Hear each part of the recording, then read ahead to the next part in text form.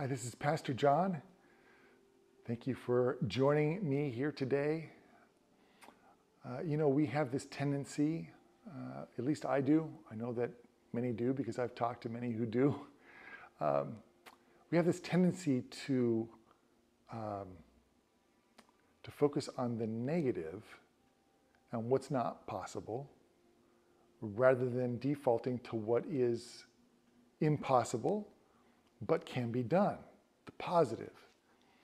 And we have a project we're working on and it doesn't work out for us, and we think, why do I even do this? All the projects I'm going to do, or everything else I'm doing, it's going to fail too.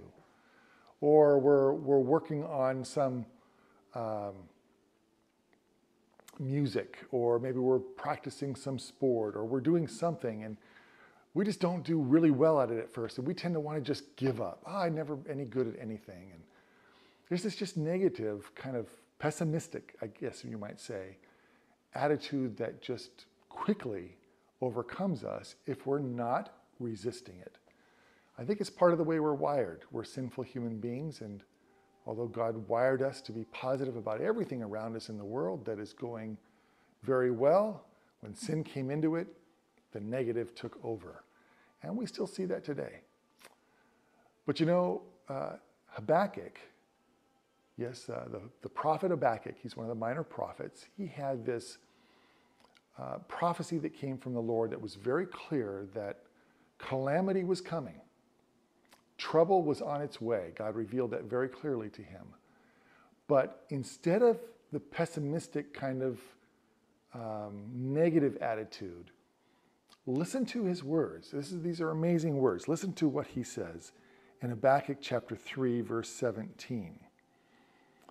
Though the fig tree may not blossom, nor fruit be on the vines, though the labor of the olive may fail, and the fields yield no food, though the flock may be cut off from the fold, and there be no herd in the stalls, yet, notice those three little letters, yet, I will rejoice in the Lord.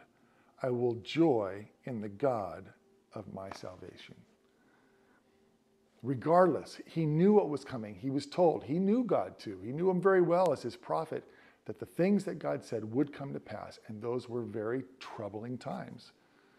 But yet, he said, yet I will rejoice. I will praise the Lord. I will rejoice in my God and put my trust in him.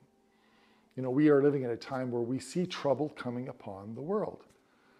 Things aren't getting better, they're getting worse. But instead of the negative, terrible things coming, what are we going to do? Let's focus on rejoicing in what God will do. Not only what he can do, but what he will do for us, his people. And when we put our trust in him and what his power can do in our lives, in the lives of our families, that is really worth rejoicing over. So next time you're tending toward the pessimistic side of things, the negative side of things, let the Lord remind you, even pray, Lord, remind me to focus on the positive, on what can be done, what we can do with Jesus, because in God, or with God, all things are possible. God bless you.